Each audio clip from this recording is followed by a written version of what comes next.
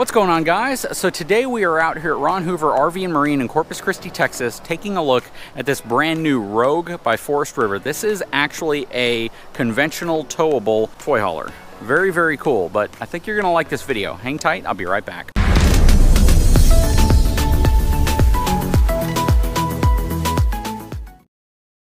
All right, so before we go any further, let's take a look at the numbers on this unit, which will probably be pretty high. So this has an 11,575 pound gross vehicle weight rating. It has a 3,247 pound cargo capacity, rides on twin 5,100 pound axles, 15-inch E-rated tires. So the specs are here to be able to support what it carries. Stepping back, you can see it has a very cool Schwintek slide kind of trimmed off in an aluminum sheeting right there. Coming around this way,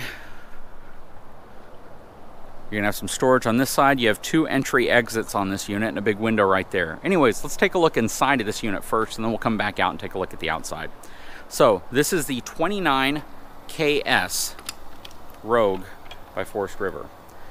You have the Moride step above steps right here with Rogue cut out. Stepping inside. So here is the toy hauler section, and real quick, the axles are right here. So the axles are going to be right underneath this space right here, which means anything you load in this unit will be balanced towards the back. So just keep that in mind, which means they've likely made the front of this unit extra heavy, or whenever you don't have, any toys in the back to counterweight it. So you're probably going to see a really high front tongue weight when it's completely unloaded from the back, but then when you throw whatever you throw in the back, whether it's a couple Harleys or something like that, you're going to see the weight come off of your truck. So you definitely want to be very careful how you balance a unit out like this. You can see all the D-rings already in place on the floor to secure whatever you load back here. Has the little elevated bed system, which can drop down, so you have essentially a queen-size bed up here, and these can fold out into a queen-size bed or fold up into chairs like this, giving you a space for this table to go in between so you can use it as your dinette. This back ramp will drop down, so you can use it as a ramp, and it turns into a back patio as well. This is the gate, so once it drops down, this all folds out and surrounds it with a really nice patio space. You can see how your windows black out right here. Because they don't want to take up too much room inside, they don't put valances right here, and this simply covers up with this really nice blackout piece of, looks like nylon.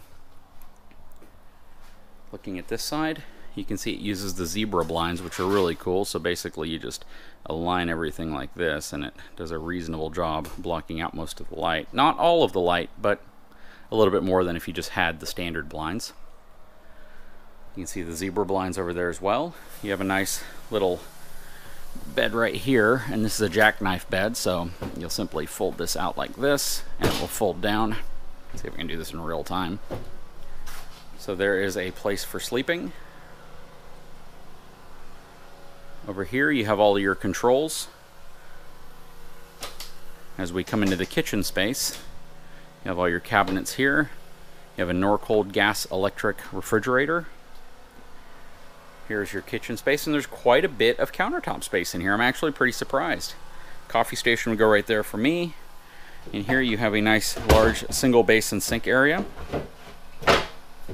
Hand sanitizer station, it's interesting, or soap.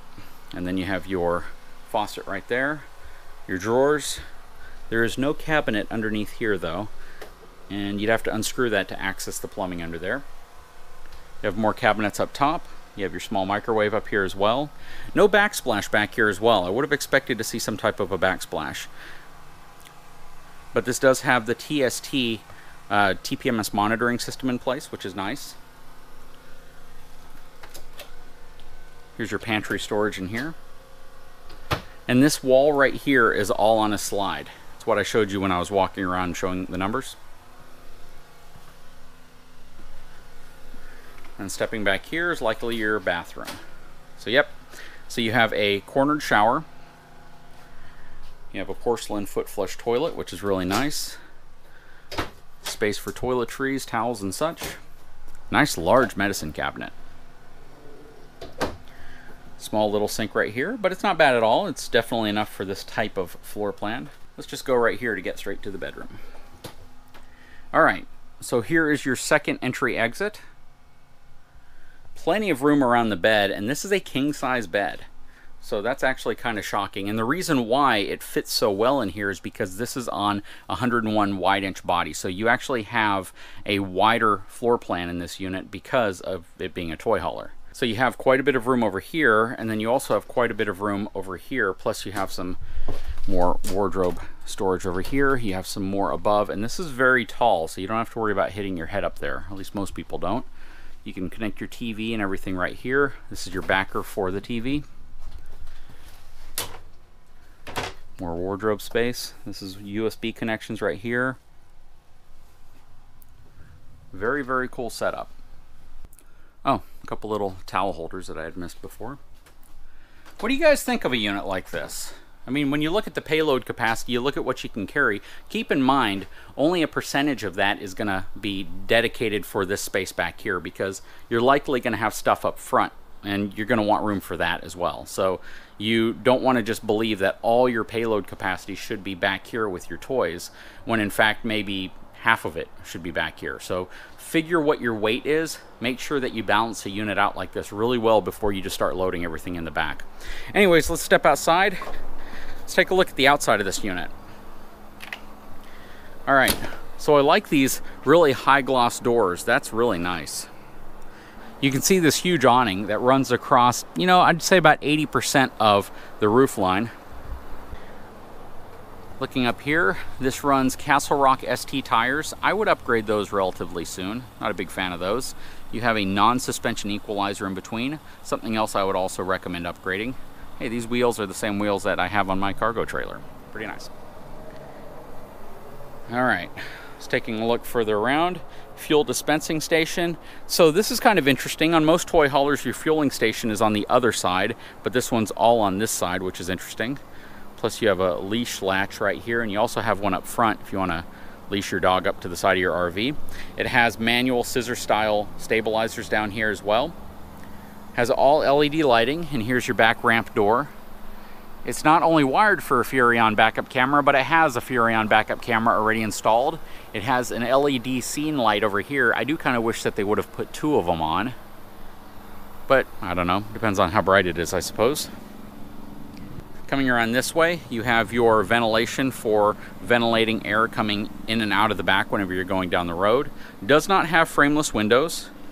You have a 30 amp connection here, which means it's only going to have one air conditioning unit. This slide is on a Schwintek slide mechanism. Coming around further to the front, this is where your sewer connections all terminate to, and you have end valves at the very end. Kind of common on travel trailers though. This is where your water connections are, plus you have a spray port connection right here, an outside shower. So this has the new Yamaha powered generator on board, which is really nice. You know, typically when I've seen these generators in here, this door right here is ventilated, but I guess they don't need to anymore. And it's ventilated out the bottom, so if you look underneath this unit, you'll actually see how the air comes in and it comes out through the exhaust right here. But I've heard good things about these inverter Yamaha power generators. There's the outside of your water heater. Anyways, what do you guys think about a unit like this? I know a lot of folks look for this type of unit. I would absolutely recommend towing something like this with either a properly spec'd out 3/4 ton truck all the way up to a 1 ton dually, just for the stability, just to be able to manage the extra height, the extra width and weight of a unit like this, especially if you're towing heavy toys in the back. And you can just see how much taller and larger it is than this Jayco unit directly beside it. So when you compare the two side by side, this Rogue just looks massive compared to this Jayco unit. And there's a lot to be said about towing something like this with the properly equipped, properly spec'd out and sized tow vehicle. So just keep that in mind. MSRP on this unit's a hair over $70,000. You're likely to get a nice chunk taken off of that in terms of sales price, so you definitely want to call the folks at Ron Hoover if this is something you may be interested in. Anyways, guys, I sure hope you enjoyed this video. If you haven't had a chance, please take a moment, subscribe to my channel, give me a thumbs up, and we'll be back to talk to you again real soon.